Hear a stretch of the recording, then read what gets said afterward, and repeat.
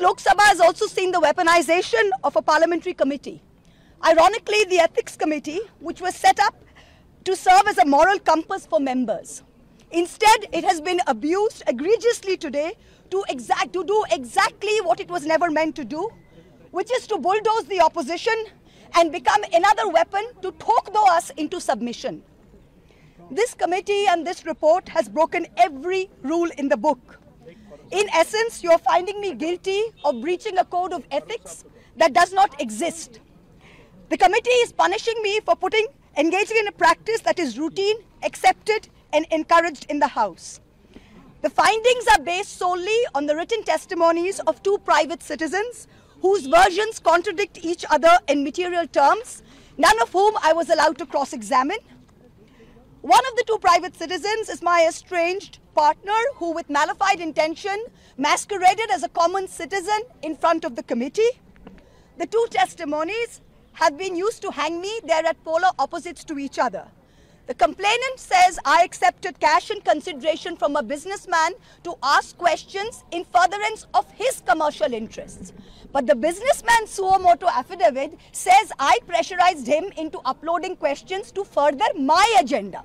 The two are at polar opposites. The Ethics Committee, without getting to the root of this, has decided to hang me. It refused to summon the businessman to orally testify, and there is no evidence of any cash, of any gifts anywhere. The recommendation of expulsion is based solely on the ground that I have shared my Lok Sabha portal login. There are no rules whatsoever to govern the sharing of logins.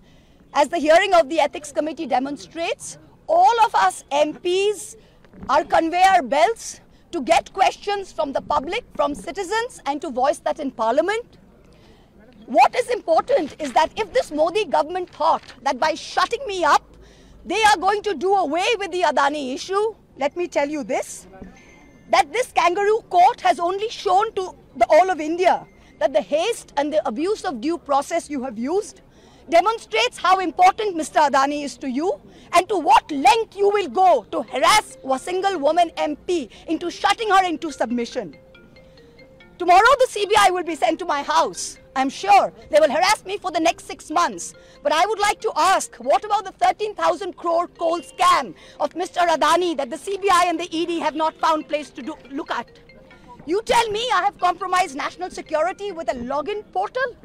Mr. Adani is buying all our ports, all our airports, and his shareholders are foreign professional investors, and the Ministry of Home Affairs is giving them clearance to buy all our infrastructure.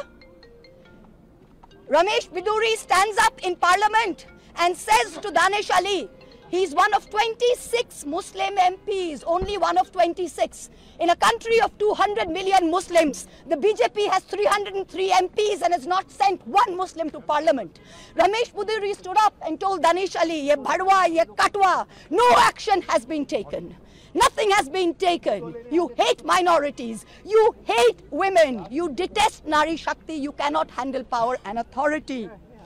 I'm 49 years old. I will fight you for the next 30 years inside Parliament, outside Parliament, in the gutter, on the streets. Adim hanghingstra manobikatar jodi ami keu hoi, shojon harane shoshane toder chita ami tulboi. We will see the end of you. Do not wonder. Punjab, Sindh, Gujarat, Maratha, Dravida, Utkala, Bongo. You don't have the Punjab. Sindh is not ours. Dravid is not yours. Utkal is not yours. Bongo is not yours. Where do you think you're going to rule us? Where do you think you get this brute majority from? The Ethics Committee has no power to expel. You have assumed the powers of a quasi-judicial authority and imposed a penalty on me that you have no power to do. You have disregarded due process, proportionality, and abused every tenet. This is the beginning of your end. जब नाश मनुष्य पर छाता है तो पहले विवेक मर जाता है. We're going to come back and we're going to see the end of you. So thank you very much. Oh, thank well you. done. Well done.